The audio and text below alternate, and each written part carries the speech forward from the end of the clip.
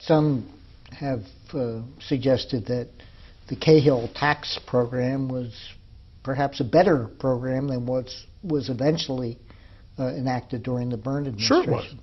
Sure, if for no reason other, at least from a point of view of a tax theorist, which I am, a gross income tax isn't as good as a deductive income tax, because you can make public policy with deductions.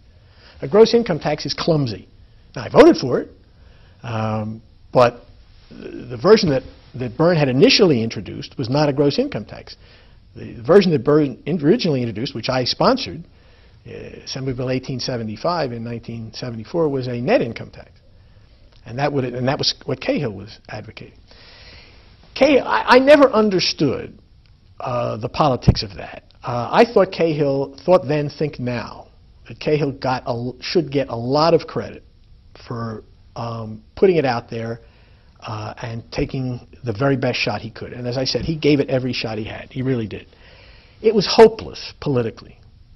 And I therefore can't answer the question, if he knew it was hopeless politically, why did he do it? The only answer to that is, that I can think of, because he wasn't suicidal or insane, the only answer is he knew it was the right thing and decided that he had no choice. That's what I believed then, that's what I believe now. Because no one could have looked at it and thought politically that it was going to happen, because it couldn't happen without a strong base of support from the Republicans, and that was never going to be there.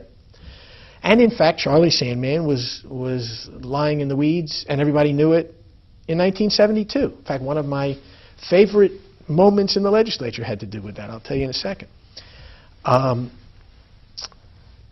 So why did Cahill do that? Why did he put it all out there and spend all of that political capital? And I've never, in all of these years, that was 1972, this is 37 years later, and the only answer I've come up with is because he knew it was the right thing to do and decided he had no choice. I have no better answer.